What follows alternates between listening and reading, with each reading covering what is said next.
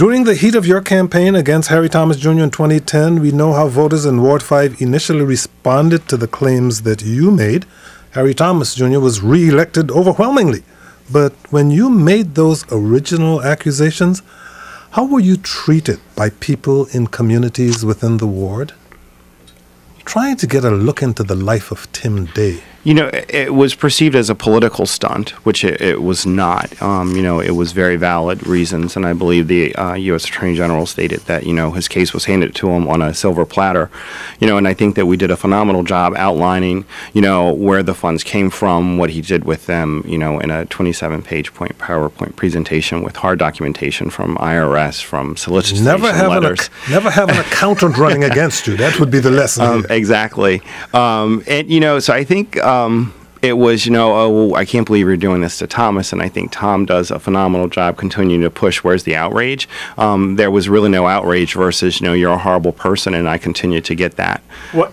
People continue to call you a horrible person? Oh, I got greeted outside of my house by some Thomas supporters the other day, and I refuse to let them scare me away. You know, it's time that someone stands up and holds our elected officials accountable. If you would like to tell Tim Day he's not a horrible person, you can call us at 800-433-8850.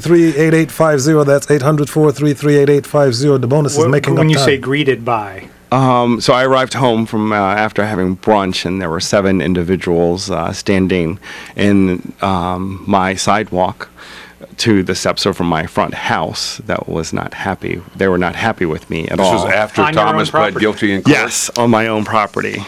And how did that resolve itself? I threatened to call the police, thank goodness I had my cell phone in the hand. I tried to reasonably talk to them that this was not a personal thing. You know, it's we have to hold our elected officials accountable, and we have to, not just for not stealing money, but when they make promises to their constituents that they follow through with it. Right. The federal investigation into the Thomas affair is still going on, but the president of a nonprofit linked to Thomas, we talked about that, was hit with felony charge. In an unrelated case, a former neighborhood commissioner was charged with fraud earlier this week in Ward 5. What concerns do you have about whether the ward has some kind of systemic problem? I think it validates that it's a systemic problem. It truly is an ethical cancer that's spreading. You know, I don't know how else to say that. You know, there's so many clouds of doubt and question. And some major changes need to happen, and we need to keep our city moving forward and deal with them right away and not postpone them.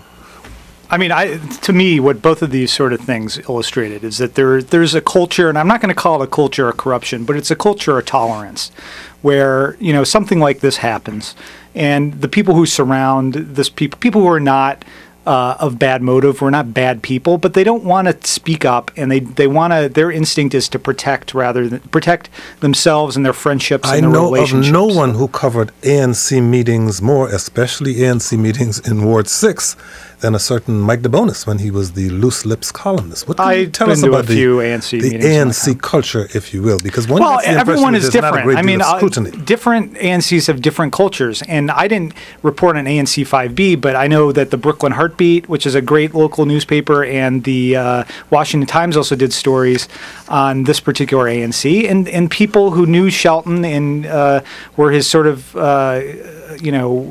compadres on that ANC basically covered for him. They said, you know, this is no big deal. You know, still leave William alone. You know, he's resigned. Don't worry about him. And nobody wants to take the step to, you know, to protect the public trust. And then you saw it on a different level with Harry Thomas and the D.C. Council. Okay, so I'm going to go ahead and call some people out here. So Irv Nathan in his in June set out in open court, and he's an officer of the court. He's bound to file truthful things with the court. Filed a lawsuit that laid out 90% of what was in the federal indictment, and it showed overwhelming evidence that a crime had been committed. Harry Thomas, for the ensuing 6 months, offered no scintilla of evidence otherwise to say, well, actually, that's wrong, and this is what I did. He kept his mouth shut. He settled the case.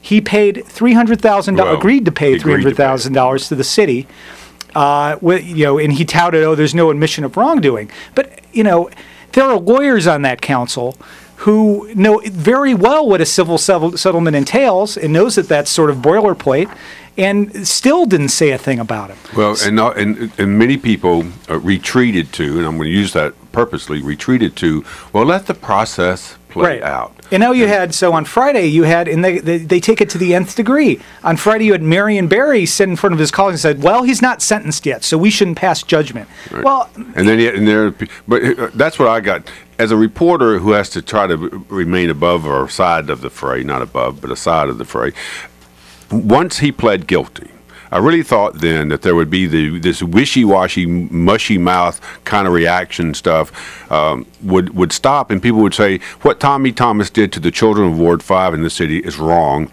and that he should, and all that. But no, we got these mushy little formal statements of, well, sadness for the family in the city, we've got to move on. No, let's not move on until we clearly say this was horrendous. I used the word vile in my column this week. What he did to the children of the city is vile. No matter how much you love Tommy, how much you love his mother, Romaine, or his father, this is vile behavior, and that it should not be tolerated or counted, or you shouldn't have people stand out in front of Tim Day's house to criticize him for trying to save the money that was intended for the children. Tim Day, your campaign platform, just there. You just heard it. This is the platform of anybody who believes in the rule of law. Exactly. And now that the process is over, let's stop hiding behind it.